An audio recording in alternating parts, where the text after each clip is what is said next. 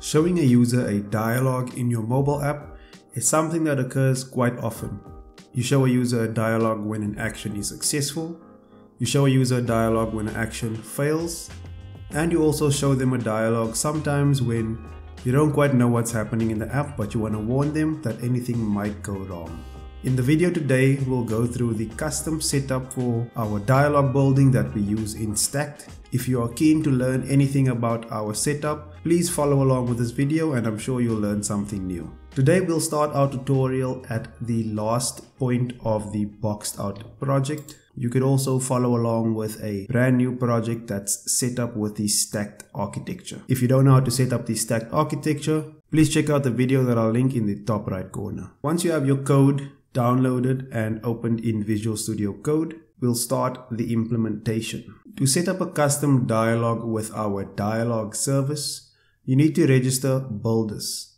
Each builder is mapped to a different value and we'll use enums for those values. We'll start by creating a new folder called enums in the lib folder, and inside we'll create a file called dialog type. And in this file we'll create a new enum called dialog type with a single enum type for now called basic. So now that we have our enum, we can set up our builders. So under the lib/UI folder, we'll create a new folder called shared. And in that folder, we'll create a new file called setup dialog UI. Then we'll create a new function that returns a type void called setup dialog UI. The first thing we'll do in this function is get our dialog service from our locator. And then we'll create a map of builders that will map our enum type that we created to a builder function. This is where we'll add all of our custom dialogs that we'll show in our application. The builder is a function that takes the build context, the dialog request, as well as a completer function. And it expects you to return a widget. We'll return a basic dialog widget that takes in request as well as our completer. And once we have that map of builders, we want to register our custom dialog builders with the dialog service. To keep the code maintenance high and make it easier to manage, keep the widget for the dialog in its own widget and file, and do not construct it inline within your builders map. We'll create a new folder in the shared folder called Dialogs, and inside we'll create a new file called basic dialog. And in this file we'll create a new stateless widget called basic dialog. We know that we need to pass in our dialog request, and we also need to pass in our completer function. Then for the body of the widget, we'll return a dialog and we'll set our background color to transparent. For the child of this dialog, we'll create a new widget called basic dialog content, and we'll pass in the request as well as the completer function. Then we can create our basic dialog content stateless widget. We can copy the same signature for the basic dialog and create the same final values as well. We'll just quickly run through building the Flutter UI for this dialog. You can find all of the stylings on the written tutorial if I go too fast. But I'm not a fan of building UIs on screen that doesn't involve animations, so I'm not going to spend a lot of time on it. For the root of the basic dialog content, we'll create a stack. We'll set the clip behavior to none, and we'll set the alignment to top center. And for the children, we'll only have 2 children in this stack. The first one will be a container. We'll set the margin equal to symmetric margins. The horizontal value will be 4% of the screen width. And then we'll set our padding. We'll make the top 32, left and right will be 16, and the bottom will be set to 12. For the styling of the container, we'll give it a box decoration that has a background color set to white and a border radius of 24. That's it for the styling, and now we can move on to the content of this container. For the child, we'll give it a column with a main axis size set to minimum. The first child in this column will be a small vertical space. Then we'll give it the box text subheading and pass in the title, and we'll also align it to the center. The request will contain all the information that you passed in when you asked for the dialog to be shown. We'll follow that by another small vertical space, and then we'll give it a body text with the description as the text, and we'll also align that to the center. We'll follow that with a medium vertical space, and then we'll work on the two buttons at the bottom of the dialog. To manage the two buttons, we'll place it inside of a row, and for the main axis alignment, we'll set that to space around so that we have space between the items in this row. The first child will be conditional, and we'll check if the secondary button is not equal to null. And if it's not equal to null, we'll show a text button. For the onPressed call, we will call the completer and pass the dialog response back with the confirmed value set to false. And for the child, we'll set the body text and pass in the secondary button title as the text value, and we'll set the color to black. And for the last button, we'll create another text button, and for the onPressed function, we'll call our completer function and pass in a dialog response with the confirmed value set to true. For the child of this button, we'll pass in a body text with the main button title as the text, and we'll set the color to the primary color. And that's it for the content of our dialog.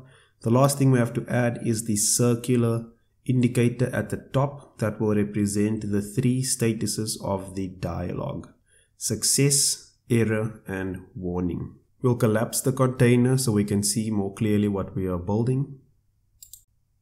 And for the last child, we'll create a positioned widget. We'll set the top to -28. For the child, we'll pass in a circle avatar. We'll set the minimum radius to 16, and we'll set the max radius to 28. Then we'll get our color from the getStatusColor function. We'll pass in the custom data from the request. And for the child of the circle avatar, we'll give it an icon widget. For the icon data, we'll call a function called getStatusIcon, and we'll pass in the custom data as well. We'll set the size of this icon to 28, and we'll set the color to white. The getStatusColor function will return a color and take in the dynamic property for the custom data. Here we'll have a simple switch statement, and we'll switch on the custom data property. When we get an error, we want to return a red color. And to make sure we have the correct enums, let's create the enum for the basic dialog status. We'll create that in the same enums folder that we created earlier. We'll call this file basic dialog status, and we'll create an enum called basic dialog status that has three values: success, error, and warning. Back to the UI, if we get the error case, we want to return KC red color. We still have to create that in the box UI package. If we get the warning case, we want to return KC orange color. And for any other case, we want to return the primary color. Then we can open up the app colors file in the box UI package. And in this file, we will add KC red color. And the value for this will be F44336. And then we'll add another color called KC orange color. And the value for this will be FF9800. The next function to create is our getStatusIcon function, which returns icon data and takes in the custom data as a parameter. For this function, we will create another basic switch statement. We'll switch on the custom data.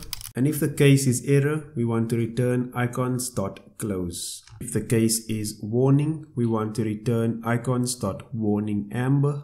And for any other case, we want to return the checkmark as the icons. And that is all the functionality and UI for our custom dialog.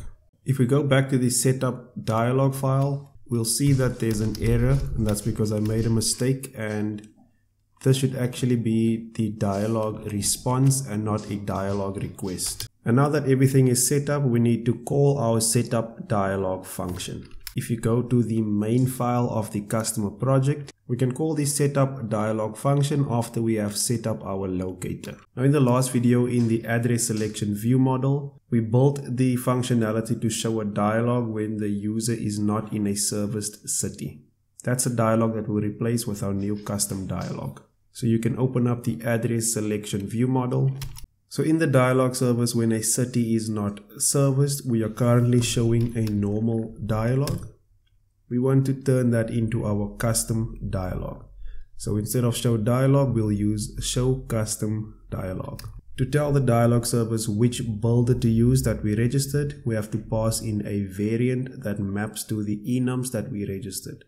So for our variant, we'll pass in the basic dialog type. For the type of the basic dialog, we know we are using the custom data and our basic dialog status. So we'll pass in the error enum from our status. The title and the description stays the same. Then on our dialog, we know that we are showing two buttons. The first one is our main button title. For that, we'll pass in city not serviced dialog main button. We can head over to the constants file and we'll create the property city not serviced dialog main button. For the value, we'll simply return got it, and then we'll also create the city not serviced dialog secondary button, and the value will be view areas.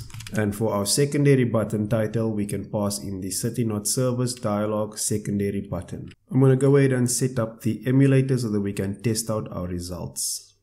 To test this out properly, we'll start our Firebase emulators. And now that everything is up and running, we can launch our custom application. We'll go ahead and create an account, and then we'll select an address that is not in Cape Town. If we try and save this address, we should see our new custom dialog pop up.